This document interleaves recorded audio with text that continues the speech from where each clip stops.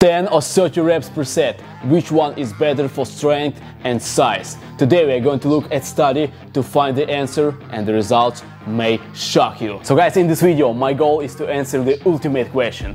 Which one is better, lightweight or heavyweight? Can you train at home and grow, or you should go to the gym and lift heavy weights? Let's figure it out. So today we have an awesome study where they took 18 men, they were training for 8 weeks, and they were divided for 2 groups. One group were doing 8 to 12 reps, heavy sets till failure, 3 sets per muscle group. The second group did 25 to 35 reps till failure, 3 sets per muscle group. And after 8 weeks they measured size, 1 rep max for bench and squat, and 50% of 1 rep max till failure. So basically size, strength and endurance. So right here guys, I have the results. Green color for the 10 reps, blue color for the 30 reps. First results for the bicep size.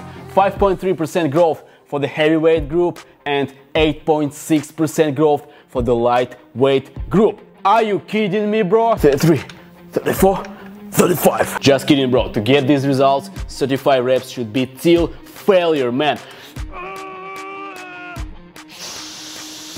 This is how your 35th rep should look like if you want to grow from lightweight. Quad size, 9.3% for the heavy group and 9.5% for the lightweight group. Not much of a difference. And for the tricep size, 6% growth for the heavy, 5.2% for the light. It's incredible, guys. It means that lightweight works, even if your goal is to build size. And this is right here is the answer for some of you who ask me why I use 25 rep range in some of my exercises in the next workout app. Because I was training at home in rep ranges from 8 to 25, and this is allowed me to build the most aesthetic and shredded body that I ever had. If you're ready to transform, brother, download my next workout app, link in description, and start your transformation. You will never regret it. Alright guys, moving on. We're not done yet, because this 3 measurement was for the side. We have strength and endurance left. Let's check it out. Strength, 1 rep max for the bench. Grew for the 10 reps group for 6.5%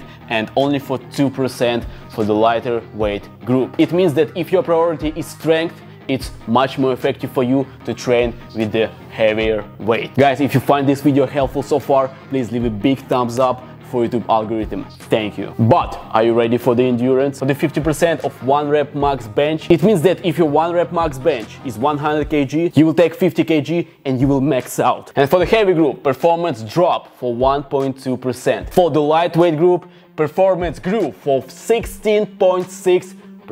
So guys, overall, based on this study, it seems like lightweights is more beneficial than heavyweights, because you will get same amount of growth in the size matter, you still will get strength benefit, and you will get a lot more progress in endurance. But of course guys, 30 reps till failure is much more harder workout than 10 reps till failure. So your ideal workout program should combine lower rep ranges and higher rep ranges. This is guys what you exactly will find in my next workout app. Home, dumbbells, gym and awesome challenges. Best workout app for natural athletes to turn your body into a freaking beast even at home if you have no equipment. Because we have levels from the complete beginner, harder, harder, harder, harder, and there you go. You start from the easiest version and you grow to bodyweight master. Thank you so much for watching guys. You can download the next workout app using link in description. And also don't miss this video on 6 best exercises at home that help me to build aesthetic body. Thank you for watching and I will see you in the next video.